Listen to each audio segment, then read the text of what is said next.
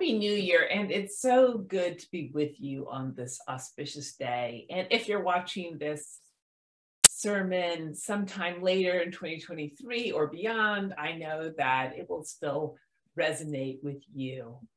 But today, this Sunday, is a special day where we celebrate at least 3 liturgical occasions: the second Sunday of Christmas, Epiphany, and the beginning of a new calendar year. It's a day packed with symbolic meaning. The word auspicious comes to mind, and I had to look it up to make sure. But auspicious can mean something that is a sign of future success. And I think that certainly applies here. This day points to future success, and maybe it is a sign of some sort. Yet growing up, my mom used to apply the phrase, "it's a sign," in all kinds of negative ways. I remember once when it was raining and Mom insisted it was a sign we teenagers shouldn't drive to the movies. If we didn't get the award in a certain academic category, it was a sign about our future career. Adversity became a kind of sign. And if something were difficult, maybe it was a sign that you shouldn't do it. Once I was grown and on my own, I realized the rain wasn't a sign we shouldn't take the car out. It was just raining, and Mom didn't want us driving in bad weather. I started to take a more reasonable approach to life, or so I thought. In this new approach, nothing was a sign. Things just happened, mostly randomly. Yet the older I get, the less certain I am that Mom was completely wrong. Will you pray with me, please? May the words of my mouth, the meditations of all our hearts be acceptable in your sight, O Lord, our rock and our Redeemer. Amen. The 3 wise people were looking for a sign when they arrived at King Herod's court in Jerusalem. They had been following a sign, a star, that had appeared in the sky. In their world, signs were everywhere, and they were to be taken seriously.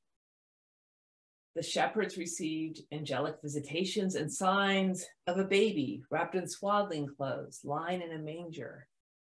The wise men are advised that the Messiah will be born in Bethlehem, and they travel there to worship the newborn Prince of Peace. Then they are warned in a dream to go home by a different road.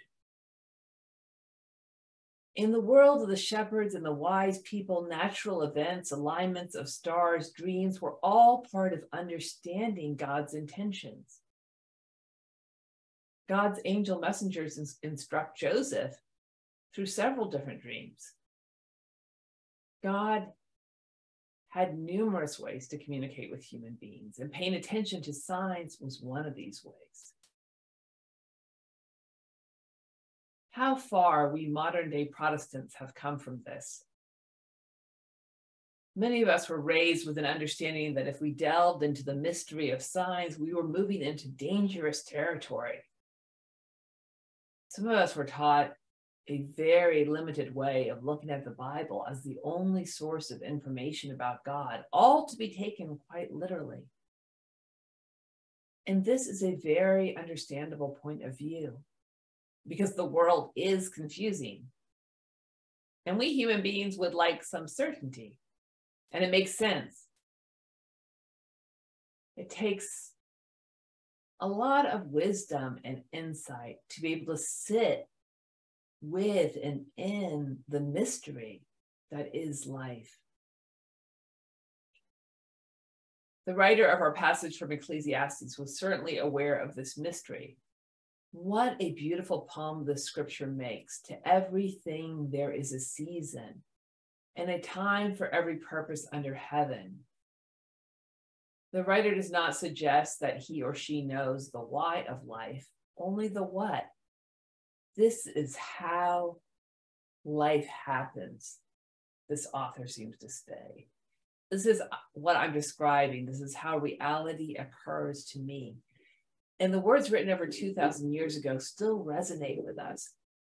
The human experience remains the same. We all go through seasons of life.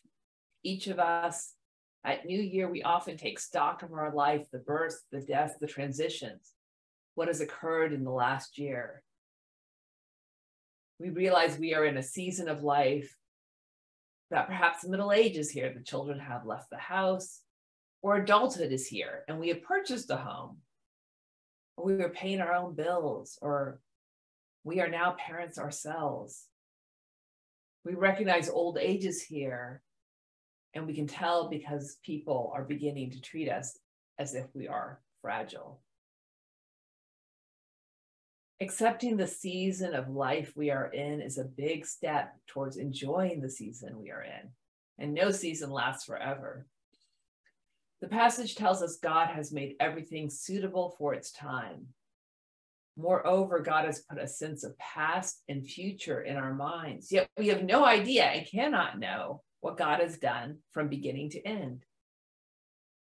I love verse 11. This is chapter 3 of Ecclesiastes because it encapsulates the human history. Yes, we have the sense of the passage of time, yet we have no idea and cannot know the big picture.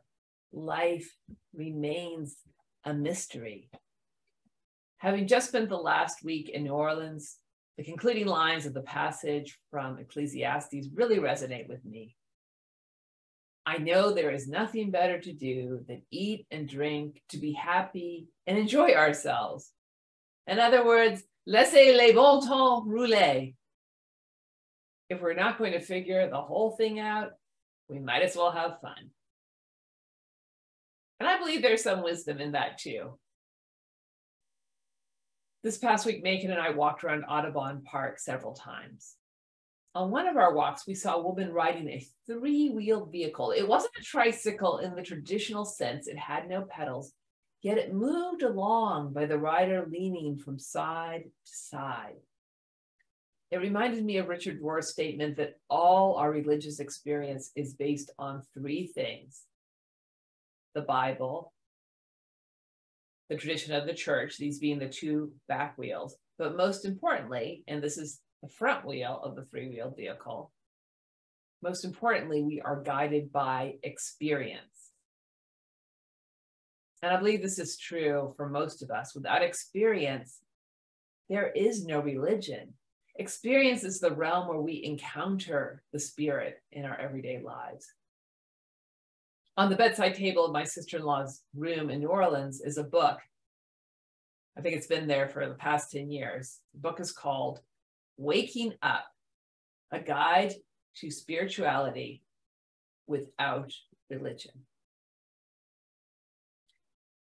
Perhaps if we follow only tradition and the Bible, we could write a book called Falling Asleep, a guide to being religious without being spiritual.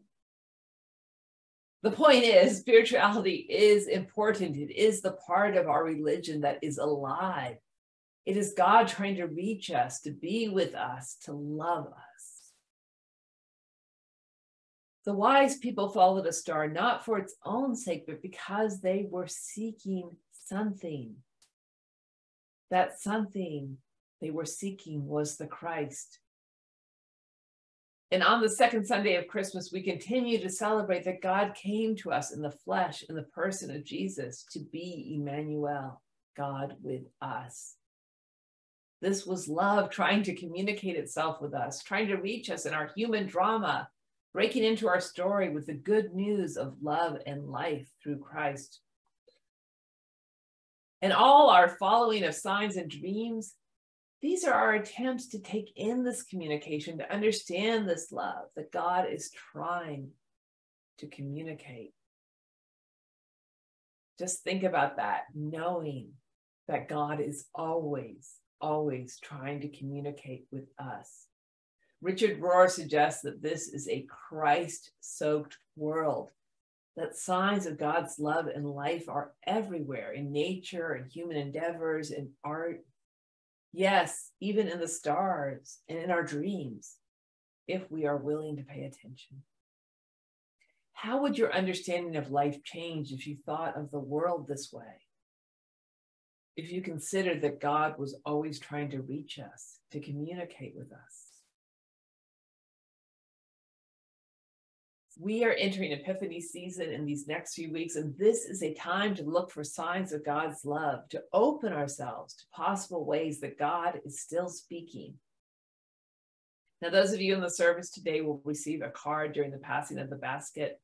A new tradition has developed in the Presbyterian and UCC churches to receive a star word on Epiphany, to see that word as a possible sign of something for your life this year.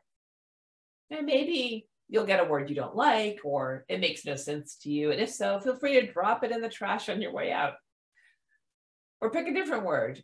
But maybe, just maybe, consider that there's something in there, some meaning for you. It's not, after all, about the word you choose or draw from the tray. Just like a labyrinth walk that we've been doing in the church in Advent is not about the labyrinth itself. It's about the process that we go through when we walk the labyrinth. It's about the opening up of ourselves in prayer to God. All signs point to something. All of these so-called signs are just possible ways that God might open up a thought in your mind, a passage that you might receive something from our still speaking God, a light that might give you a new insight. That is an epiphany, and that is good news. And as we celebrate communion today, we celebrate that our God is always reaching towards us, wanting to be present with us in 2023 and beyond. So let me wish you once again a Merry Christmas season, a Happy New Year today.